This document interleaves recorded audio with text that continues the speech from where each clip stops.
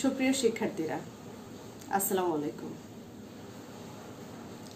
তোমরা কেমন আছো? সবাই আশা করি তোমরা সুস্থ আছো, ভালো আছো, যার যার বাসায় নিরাপদে স্বাস্থ্যবিধি মেনে অবস্থান করছো।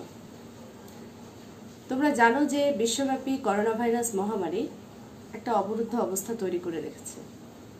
বাংলাদেশের আমরা জনগণ তার বাইরে নয়। আমি জানি যে তোমরা তোমাদের একাডেমিক পড়াশোনা নিয়ে কিছুটা দুশ্চিন্তায় আছো। বহুদিন তোমাদের ক্লাসগুলো হচ্ছে না, তোমাদের শিক্ষকদের সাথে তোমাদের যে স্বাভাবিক যোগাযোগ সেটা হচ্ছে না। তো সব কিছু মিলিয়ে এবং তোমরা একটা দুশ্চিন্তায় করছো যে তোমাদের যথাসময়ে পরীক্ষাগুলো হবে কিনা, ক্লাসগুলো শেষ হবে কিনা, সিলেবাস শেষ হবে কিনা। তো এরকম একটা পরিস্থিতিতে আমি তোমাদেরকে আশার বাণী শোনাতে চাই যে তোমরা যে সময়টুকু অলরেডি তোমাদের চলে গিয়েছে এবং যে ক্ষতিটুকু তোমাদের হয়ে গিয়েছে, আমরা ইনশাল্লাহ সেই ক্ষতিটুকু পুষিয়ে দিতে পারবো। কারণ তথ্য প্রযুক্তির উৎকর্ষের যুগ। তোমাদের সাথে এই কোভিড-19-এর জন্য আমাদের যদি সরাসরি সাক্ষাৎ হওয়ার আপাতত সুযোগ নাও হয়, আমরাই তথ্য প্রযুক্তির সহায়তায় ক্লাস নিয়ে তোমাদের সামনে হাজির হচ্ছি এবং হব। তো তার ধারাবাহিকতায় আমাদের ঢাকা কলেজের সম্মানিত অধ্যক্ষ মহোদয় যে ব্যবস্থা করেছেন যে সারা কলেজের সকল বিভাগের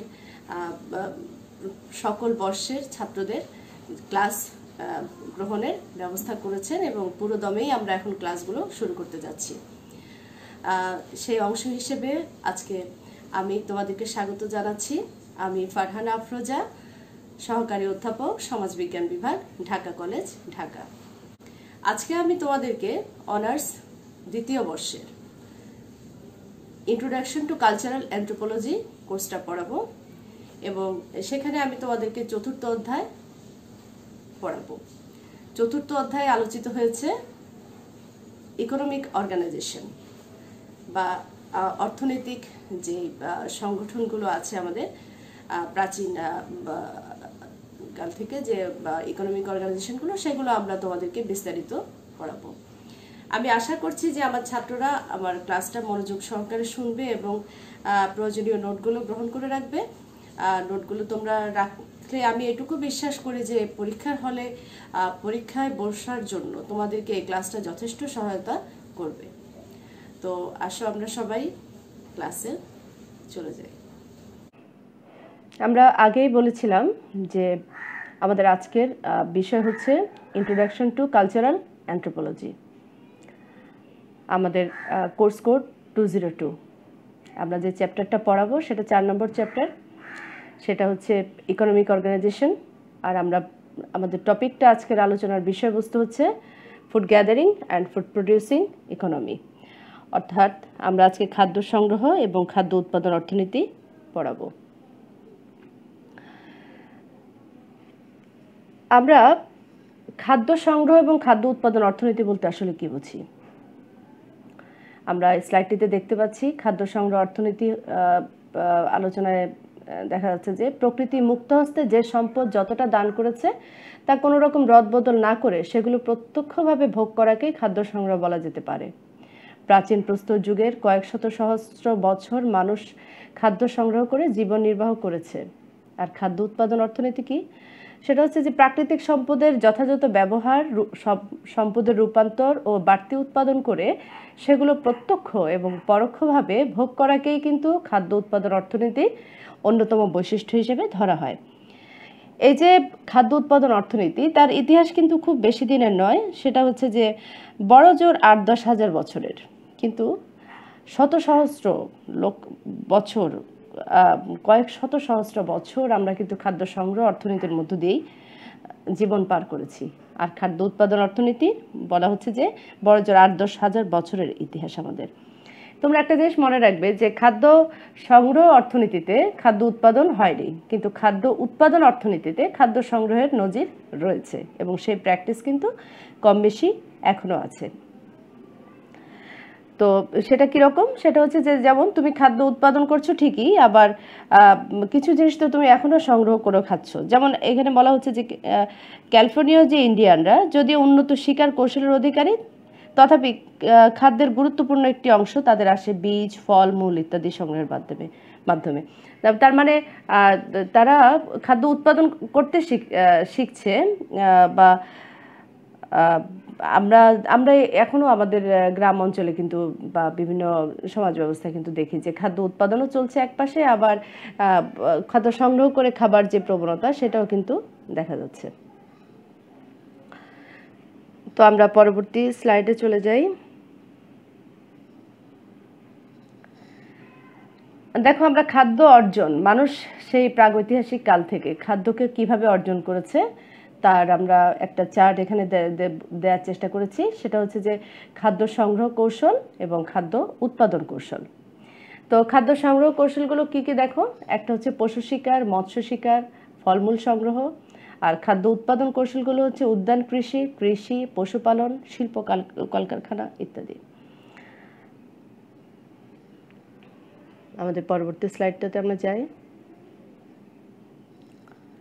খাদ্য সংগ্রহ সমাজের কিছু বৈশিষ্ট্য আমরা আলোচনা করব খাদ্য সংগ্রহ নিয়ে আলোচনা করার এই পর্যায়ে।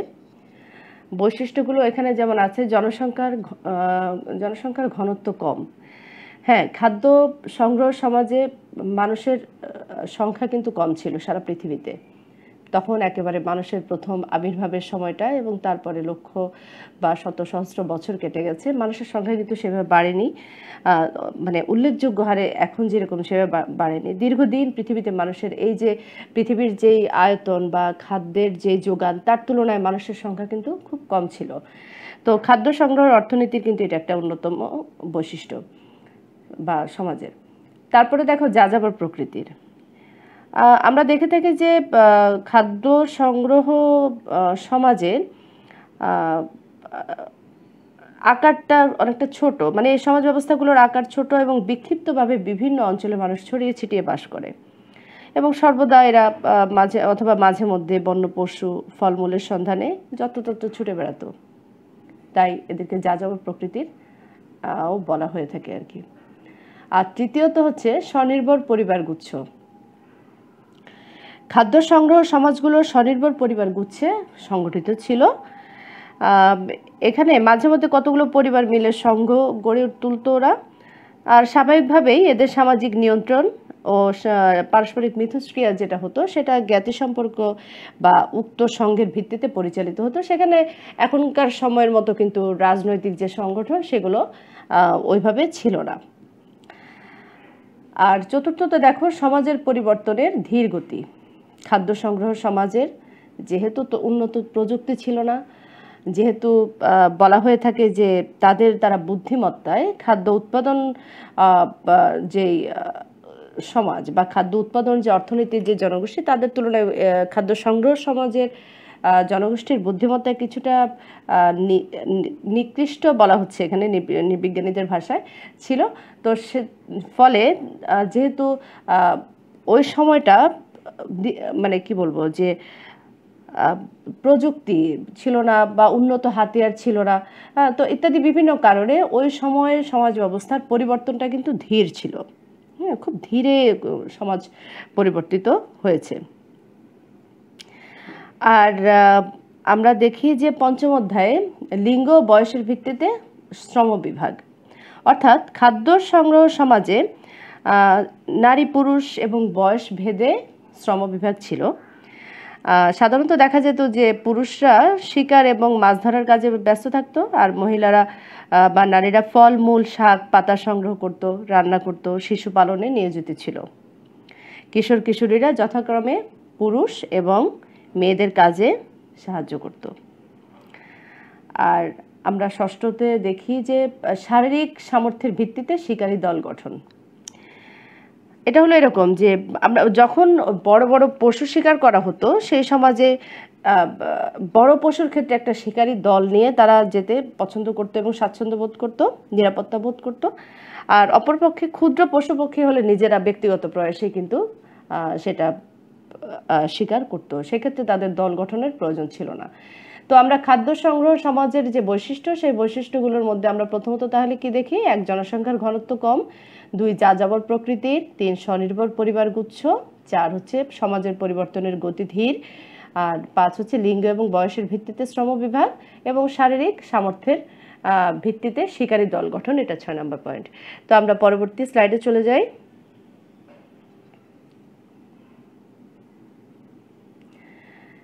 এবার দেখো যে খাদ্য অর্জন কৌশলে আমরা বলেছিলাম না, খাদ্য সংগ্রহ কৌশল এবং খাদ্য উৎপাদন কৌশল দুটা ভাগ।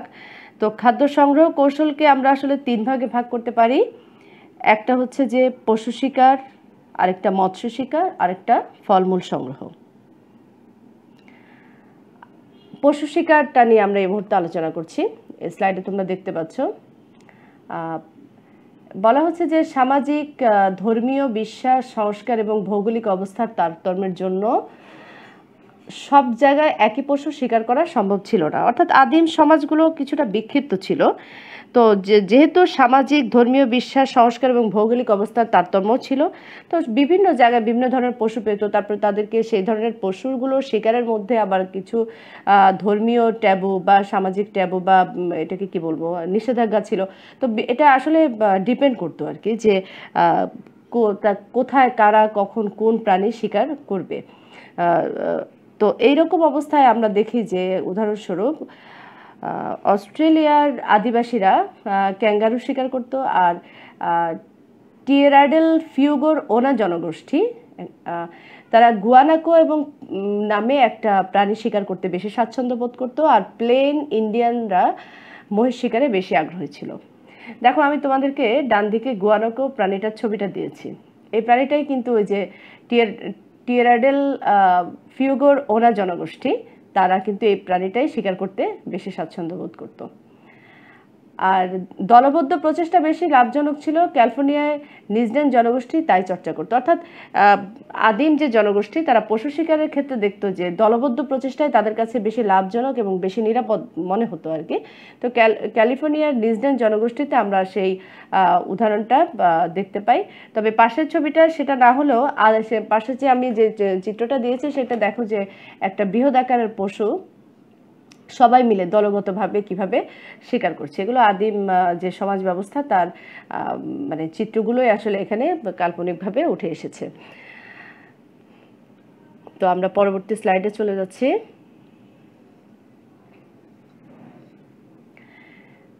এরপরে হচ্ছে খাদ্য সংগ্রহ কৌশলে মৎস্য শিকার। দেখো এই যে বলা হচ্ছে যে মাছের প্রাচুর্য থাকলে যে আদিম জনগোষ্ঠী তার শিকার ভোগ করতো তা কিন্তু নয়। যেমন তাসমানীয়রা প্রচুর শামুক জাতীয় জন্তু তারা সংগ্রহ করত, কিন্তু অদ্ভুত ব্যাপার তাদের মাছ শিকারে কিন্তু ট্যাবু বা নিষেধাজ্ঞা ছিল। আবার উত্তর প্রশান্ত মহাসাগরের তীরবর্তী এলাকায় মাছের ব্যাপক চাহিদা বা ব্যবহার রয়েছে বা ছিল, আর বিশেষ করে সেখানে স্যালমন মাছ বেশি পাওয়া যেত। আর ব্রিটিশ কলাম্বিয়া এবং দক্ষিণ আলাস্কায় হায়দা, টিলেনগিট ইত্যাদি জনগোষ্ঠী মাছ ধরে জীবিকা নির্বাহ করত। সমুদ্র তীরবর্তী অঞ্চলসমূহে সাধারণ হাতিয়ার দিয়ে শেল মাছ ও সম্মুখ বা শামুক জাতীয় মাছ সংগ্রহ করা হতো বা এগুলো করতে দেখা যায়। এখন তোমাদের মনে হতে পারে শেল মাছ আবার কি? শেল মাছ কিন্তু শোল মাছ নয়, মনে রেখো। শেল মাছ হচ্ছে ঝিনুক শামুক জাতীয়, মানে উপরে কঠিন আবরণযুক্ত যে মাছগুলো সেগুলোকে শেল মাছ বলা হয়ে থাকে। আর তারপরে আমরা দেখি যে ডান দিকে দেখা একটা ছবি দেখতে পাচ্ছি আমরা, সেই আদিম বা প্রাচীনকালে মানুষ মৎস্য শিকার করতো কিভাবে। এটা সমুদ্র থেকে সমুদ্র তীরবর্তী অঞ্চলের মৎস্য শিকারের একটা ছবি আমরা দেখতে পাই। এবার আমরা চলে আসি ফলমূল আহরণ বা কালেক্টিং।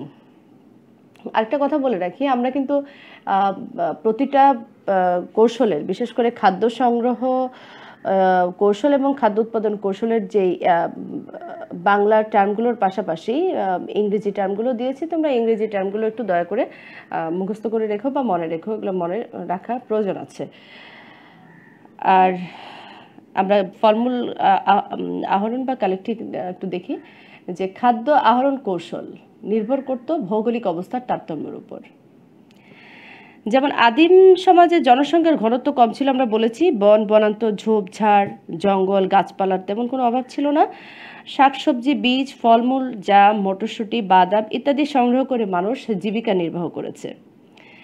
আমরা দেখতে পাচ্ছি যে পাশে একটা উপজাতি, আফ্রিকার যে বুশম্যান উপজাতি, তাদের একটা ছবি দেখতে পাচ্ছি। তারা বেসিক্যালি খাদ্য সংগ্রহ করে বা খাদ্য ফলমূল আহরণ করে খেতে স্বাচ্ছন্দ্য বোধ করত, এবং তারা এখনও সেই স্বাচ্ছন্দ্য বোধ করে। আর এশীয় বনভূমির বাসিন্দা, বিশেষ করে মালয় উপদ্বীপবাসীরাও প্রচুর ফলমূল আহরণ করে থাকে। আর খাদ্য আহরণের ক্ষেত্রে একটা জিনিস মনে রেখো, হাতই সবচেয়ে বড় হাতিয়ার বা সবচেয়ে গুরুত্বপূর্ণ হাতিয়ার। এরপরে আমরা চলে যাই পরবর্তী স্লাইডে। এবার আমরা চলে আসলাম খাদ্য উৎপাদন অর্থনীতিতে। তার মানে আমরা প্রথম খাদ্য সংগ্রহ কৌশলে আমরা পশু শিকার, মৎস্য শিকার এবং ফলমূল সংগ্রহ সম্পর্কে আমরা বলেছি। আমরা এবার খাদ্য উৎপাদন অর্থনীতিতে চলে আসি। দেখো, উদ্যান কৃষি প্রথম পয়েন্টটাতেই আছে, হর্টিকালচার। হর্টিকালচার কি? দেখো, কোদাল, কুড়াল, নিড়ানি ইত্যাদি দিয়ে বাগ বাগিচা করার কাজকে উদ্যান কৃষি বলা হয়। আর বিষয়টা কীরকম? ওই যে গ্রামে দেখো না, যে বাড়ির আশেপাশে দা, কোদাল, কুড়াল ইত্যাদি দিয়ে মাটি খুঁড়ে ফল মূল, শাকসবজি, তরি তরকারি আবাদের মানে একটা কালচার আমরা দেখতে পাই, বা এই ইতিহাস কিন্তু বহু প্রাচীন। হ্যাঁ, প্রাচীনকালে কাঠ, হাড়, মেরুদণ্ডী প্রাণীর শক্ত খোলা ইত্যাদি দিয়ে কোদাল, কুড়াল, নিড়ানি ইত্যাদি তৈরি করা হতো। এবং এখন যেহেতু লোহার যুগ এসছে, তো লোহার আবিষ্কারের পর থেকে কিন্তু সেগুলো দিয়েই এই যন্ত্রগুলো তৈরি করা হয়।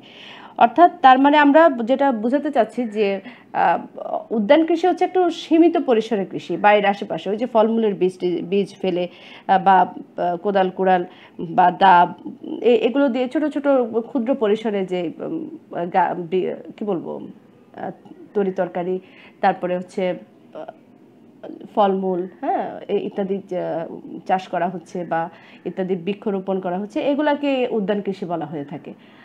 আর পশুপালন, প্যাস্টোরালিজম। পশুপালনটা হলো যেমন বলা হয়ে থাকে যে প্রাচীনকালে বা প্রাচীন বিশ্বে ঘোড়া, গরু, গাধা, ছাগল, ভেড়া, উট, বিড়াল, কুকুর, স্তন্যপ্রায়ী প্রাণীকে পোষ মানিয়ে গৃহপালিত করা হতো। পশুপালন ও তার গৃহপালনের কাজে এই যে বিষয়টা, এই কাজটা আসলে বেশ প্রাচীন। খ্রিস্টপূর্ব 3000 অব্দে বা তার পূর্বে মিশর, মেসোপটেমিয়া, উত্তর পশ্চিম ভারতের সম্ভবত পশুকে গৃহপালিত করা হয়। তোমরা এই বিষয়টা একটু মনে রাখো যে 3000 অব্দে বা তারও পূর্বে মিশর, মেসোপটেমিয়া ও উত্তর পশ্চিম ভারতীয় অঞ্চলে সম্ভবত পশুকে গৃহপালিত করা হয়। আর তোমাদের অবগতির জন্য আমি জানাচ্ছি যে কুকুরই সম্ভবত প্রথম গৃহপালিত পশু। এবং কুকুর কিন্তু আজও তার সেই মানে তার প্রভু এবং যে তাকে পালন করছে তার প্রতি সেই আনুগত্যটা আজও কিন্তু সে ধরে রেখেছে। ইউরোপের বাল্টিক এলাকায় 10,000 বছর পূর্বে কুকুরকে শিকারের কাজের জন্য পোষ মানানো হয়েছিল। মানুষের সংখ্যা বাড়ার সাথে সাথে শিকার ভূমি ও জলাশয় কমে আসে, বনাঞ্চলে শিকারের সংখ্যা কমতে থাকে। স্বাভাবিকভাবে তাই শুরু হয় পশুকে গৃহপালিতকরণের কাজ। আর মানে এই জিনিসটা আমরা একটু আলোচনা করার প্রয়োজন আছে। যেমন যারা পশুপালন করে জীবিকা নির্বাহ করত, তারা কিন্তু তাদেরকে যাযাবর বলা হতো। পশুর খাবারের জন্য ঘাস, তরুলতা ইত্যাদি তো প্রয়োজন, তাই না? তাই তারা সেগুলো অন্বেষণের জন্য পশু চড়িয়ে বেড়াতো। কৃষি নির্ভর আদিম সমাজ বারবারে যাযাবরদের দ্বারা কিন্তু আক্রান্ত হয়েছিল এবং কৃষিজীবীরা প্রায় পরাজিত হয়ে যাযাবরদের নেতৃত্ব মেনে নিতে বাধ্য হয়েছিল। আমরা পরবর্তী কোনো একটা অধ্যায়ে আমরা হয়তো পড়াবো যে আদিম সমাজের নেতৃত্ব, সরকার তথা রাষ্ট্রের উৎপত্তি সম্পর্কে এই যে যাযাবর শ্রেণী বা পশুপালন কিভাবে ভূমিকা রেখেছিল, বা পশুপালনের যে যাযাবর শ্রেণী তাদের যেই ক্ষমতা এবং অন্যকে বিশেষ করে কৃষি সাথে যারা জড়িত তাদেরকে পরাজিত করার যেই প্রবণতা, সেটার ভিত্তিতে সেটা বা তার তাৎপর্য কী এবং তার মাধ্যমে কিভাবে রাষ্ট্রের উৎপত্তি ঘটেছিল সেটা আমরা পরে কোনো একটা অধ্যায়ে তোমাদেরকে পড়াবো।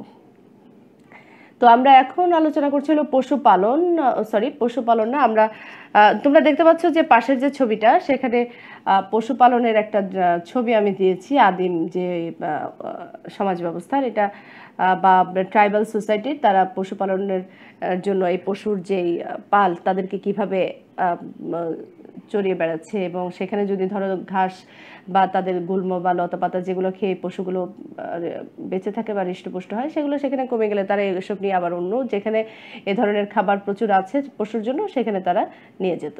তো তোমরা ছবিগুলো একটু দেখো, দেখলে সেই আদিম যে সময়কার যে চিত্র সেটা তোমাদের চোখের সামনে হয়তো কিছুটা হলেও ভেসে উঠতে পারে। আমরা পরবর্তী স্লাইডে চলে যাই। কৃষি, এগ্রিকালচার। উদ্যান চাষের বৃহত্তর পরিসর হচ্ছে কৃষি। আর সেটা কীরকম? সেটা হচ্ছে এরকম যে কৃষির উদ্ভবের জন্য আসলে দরকার ছিল ভারসাম্যপূর্ণ জলবায়ু, আবাদযোগ্য জমি, লাঙ্গল, শক্তিশালী বশীভূত পশু। উদ্যান চাষ ছিল কিন্তু সীমিত পরিসরে। আর যেমন বাড়ির আশপাশ আমরা বলেছি যে বাগান, ঝোপঝাড় এলাকায় কোদাল, কুঠার ইত্যাদি দিয়ে যে উৎপাদন কৌশল ছিল সেটা ছিল উদ্যান চাষ। সেখানে লাঙ্গলের ব্যবহার, পশুর ব্যবহার, প্রাকৃতিক বৃষ্টিপাত না হলেও কিন্তু চলতো। কিন্তু দেখা যায় যে নদীর অববাহিকা অঞ্চলে যেখানে জলসেচ নির্ভর, মানে জলসেচের একটা ব্যবস্থা আছে, সেই রকম একটা পরিস্থিতি কিন্তু বা পরিবেশ কিন্তু কৃষির জন্য খুব প্রয়োজনীয় ছিল। এবং সেরকম যেই পরিবেশগুলো, বিশেষ করে সেরকম এলাকাগুলোতেই কিন্তু কৃষির প্রথম ব্যাপকতা ঘটে। আমরা পাশে একটা ছবিতে তোমরা দেখতে পাচ্ছ যে নদী অববাহিকা অঞ্চলে প্রাচীন যেই কৃষিজ সেই বিস্তর যে কৃষিজ ভূমি আমরা দেখতে পাচ্ছি, মানে কৃষির জন্য আসলে প্রয়োজন হচ্ছে যথাযথ বৃষ্টিপাত এবং পর্যাপ্ত পরিমাণে পানি। তো যেখানে আসলে সেই সুযোগটা ছিল সেখানেই বৃহত্তর পরিসরে কৃষির বিকাশ ঘটেছে। আমরা এখানে দেখি যে মেসোপটেমিয়া, ব্যাবিলন, মিশর, সিন্ধু সভ্যতায় হচ্ছে কৃষি সভ্যতার উৎকৃষ্ট উদাহরণ। এসব নদী তীরবর্তী সভ্যতাকে পুষ্ট করতে কৃষি এক বিরাট ভূমিকা পালন করেছিল।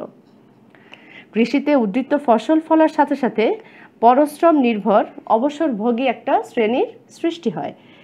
তারাই সভ্যতা, সংস্কৃতি ও শিল্পকর্মের তাত্ত্বিক ভিত স্থাপন করে। তাই বলা হয়ে থাকে কি, কৃষিতে উদ্বৃত্ত ফসল এবং মানব সভ্যতার বিকাশ বেশ একটা আরেকটার ব্যাপকভাবে আসলে পরিপূরক।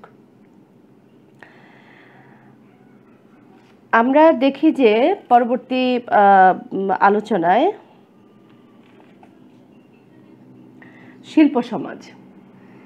শিল্প সমাজ হচ্ছে অষ্টাদশ শতাব্দীর শেষ ভাগে ইংল্যান্ডে শিল্প বিপ্লব ঘটে। বাষ্প ও পরে বিদ্যুতের ব্যবহার বিভিন্ন দেশকে শিল্পায়িত করে তুলেছে।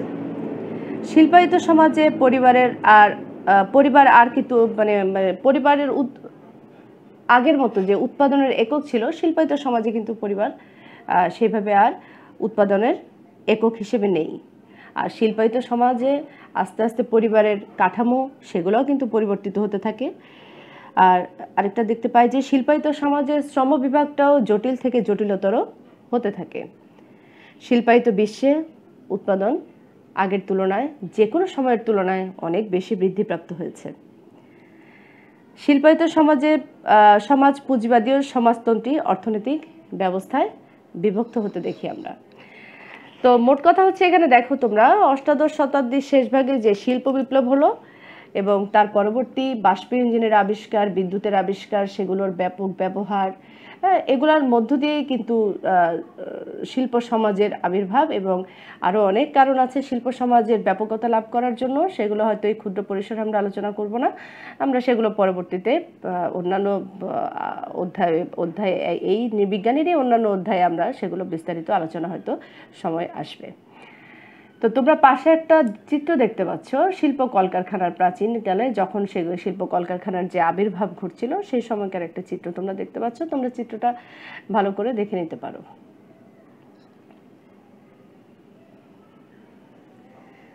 আমরা পরবর্তী স্লাইডে চলে এসেছি।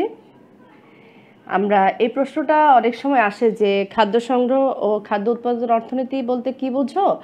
এবং খাদ্য সংগ্রহ ও খাদ্য উৎপাদন অর্থনীতির মধ্যে পার্থক্যগুলো কি কি আলোচনা করো।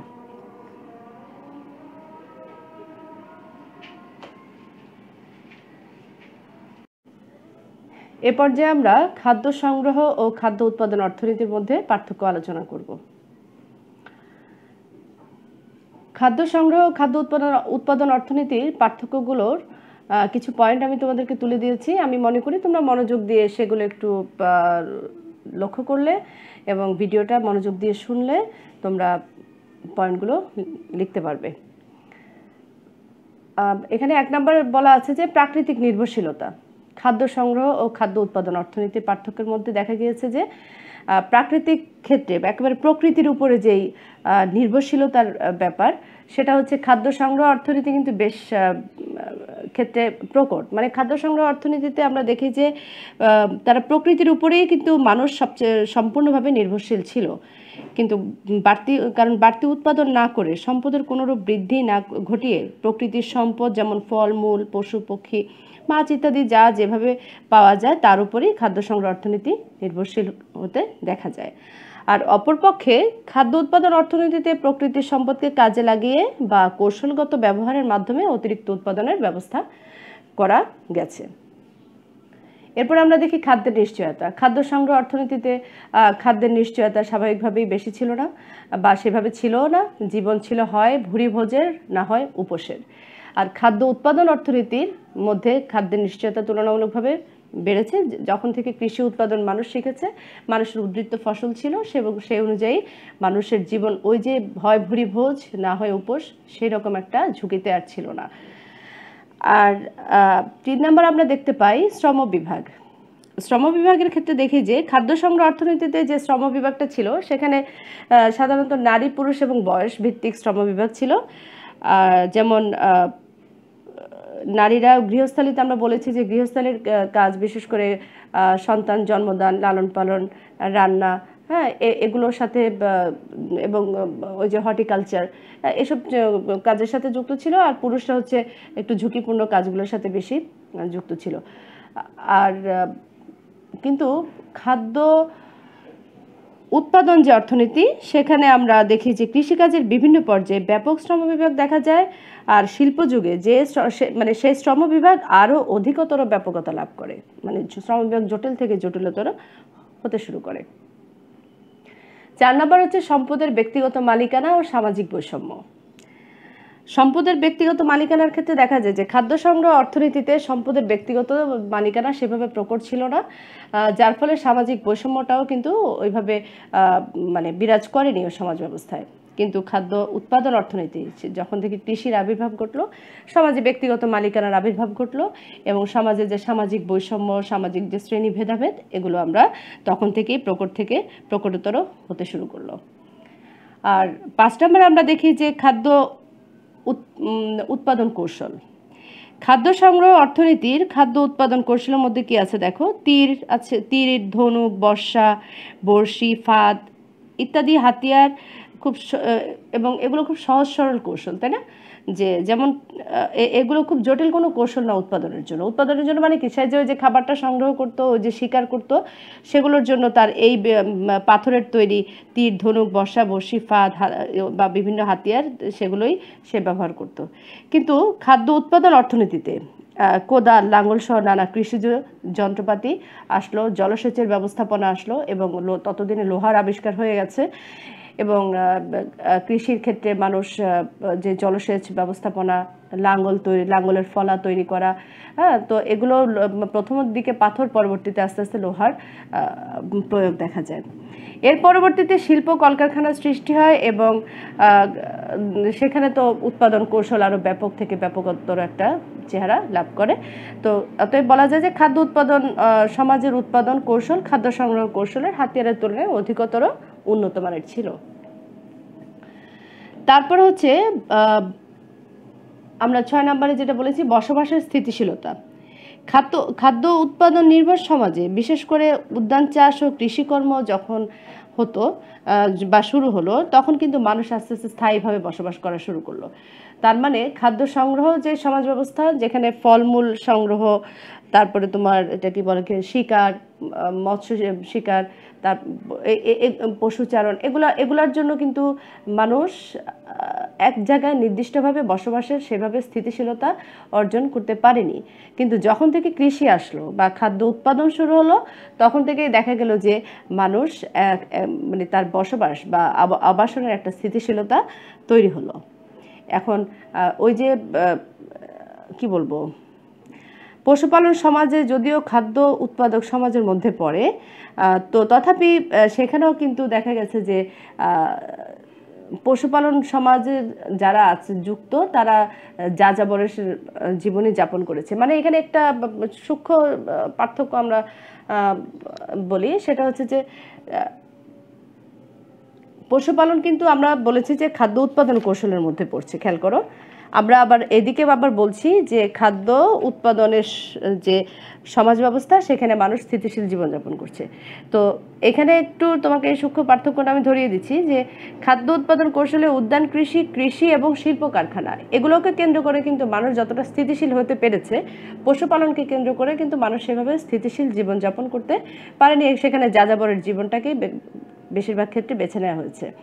আর খাদ্য সংগ্রহ কৌশলের ক্ষেত্রে দেখা গেছে পশু শিকার, মৎস্য শিকার, ফলমূল সংগ্রহ, এগুলো যখন চলছিল সমাজ ব্যবস্থায়, তখন কিন্তু মানুষ বেশিরভাগ ক্ষেত্রেই স্থিতিশীল বসবাসের ক্ষেত্রে একটা জায়গায় নির্দিষ্টভাবে বসবাসের সেভাবে সুযোগ করে উঠতে পারেনি। তারপরে 7 নম্বরে আমরা দেখি যে উৎপাদনের সামাজিক এককের আকার। আচ্ছা, খাদ্য সংগ্রহ সমাজে যেসব বৃহদাকার প্রাণী শিকারের শিকারী দল গড়ে উঠত, খাদ্য সংগ্রহ সমাজে যেমন বৃহদাকার প্রাণী শিকারের শিকারী দল গড়ে উঠত, খাদ্য উৎপাদন ব্যবস্থায় উদ্যান চাষ বা কৃষি উৎপাদনের কাজে বড় বড় দলের প্রয়োজন হয় না। তার মানে কি বোঝাচ্ছে? অর্থাৎ এই অবস্থায় উৎপাদনের সামাজিক এককের আকার আস্তে আস্তে ছোট হতে থাকে। বস্তুত পরিবার হলো খাদ্য উৎপাদন অর্থনীতির উৎপাদন ও ভোগের একক, অপরপক্ষে গোষ্ঠী বা কৌম হলো খাদ্য সংগ্রহ অর্থনীতির একক। মোট কথা হচ্ছে যে খাদ্য উৎপাদন অর্থনীতির এককটা আস্তে আস্তে ছোট হতে শুরু করলো, আর খাদ্য সংগ্রহের যেই মানে সামাজিক একক, সেটা কিন্তু অনেক বৃহৎ। যেমন বলা হচ্ছে গোষ্ঠী বা কৌম হলো খাদ্য সংগ্রহ অর্থনীতির একক। এরপরে হচ্ছে যে তার মানে আমি 7 নম্বর পয়েন্টে তোমাদেরকে আবার বলছি যে উৎপাদনের সামাজিক এককের আকার। একেবারে সহজ কথায় বলা যায়, খাদ্য সংগ্রহ অর্থনীতিতে উৎপাদনের সামাজিক এককের আকারটা বৃহৎ ছিল, সেটা গোষ্ঠী বা কৌম। আর খাদ্য উৎপাদন অর্থনীতিতে উৎপাদনের সামাজিক এককের আকারটা ধীরে ধীরে ছোট হয়ে আসে। সেটার অন্যতম উদাহরণ হচ্ছে মানুষ গোষ্ঠী বা কৌম ভিত্তিক জীবন থেকে আস্তে আস্তে পরিবারের মধ্যে প্রবেশ করে। তারপরে হচ্ছে 8 নম্বর, সেখানে বলা আছে খাদ্যের নিশ্চয়তাকে কেন্দ্র করে সামাজিক আচার অনুষ্ঠান। খাদ্য সংগ্রহ অর্থনীতিতে খাদ্যের নিশ্চয়তাকে কেন্দ্র করে বিভিন্ন সামাজিক আচার অনুষ্ঠান, পূজা পার্বণ একটা প্রচলন ছিল। তা নৃত্য, সঙ্গীত, পূজা অর্চনা, এগুলো করলে তারা বিশ্বাস করত যে তাদের ধরো সেদিন ভালো পশু শিকার করতে পারবে, কিংবা বেশি পরিমাণ খাদ্য সংগ্রহ করতে পারবে। তো এই বিষয়গুলো আসলে এই আচার অনুষ্ঠানগুলো খাদ্য সংগ্রহ অর্থনীতিতে বেশি মাত্রায় ছিল আর কি। আর আমরা আরেকটা জিনিস দেখতে পাই যে খাদ্য উৎপাদনে খাদ্যের নিশ্চয়তা বৃদ্ধি পেয়েছে, ফলে ওইসব যে বিশ্বাস, আচার অনুষ্ঠান, সেগুলো ধীরে ধীরে এখানে কমে আসে। আর শিল্প উৎপাদন ব্যবস্থায় সেই বিশ্বাস ও আচারে আরও ভাটা পড়ে যায়। মানে কৃষিতে কিছুটা ছিল, আর শিল্প উৎপাদনের ক্ষেত্রে সেটা আরও ভাটা পড়ে যায়। অর্থাৎ আর্থিক নিশ্চয়তা বৃদ্ধির সাথে সাথে নৈর্ব্যক্তিক শক্তিকে ঘিরে মানুষের পূজা অর্চনা কমে আসে।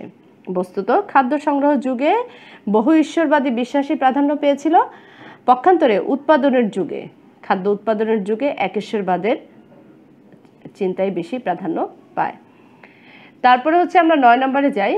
খাদ্য সংগ্রহ সমাজে খাদ্য উৎপাদনের সুযোগ নেই, তবে খাদ্য উৎপাদন সমাজে খাদ্য সংগ্রহের সুযোগ আছে। এটা আমরা শুরুর দিকেও তোমাদেরকে বলেছিলাম। এটা হলো এরকম যে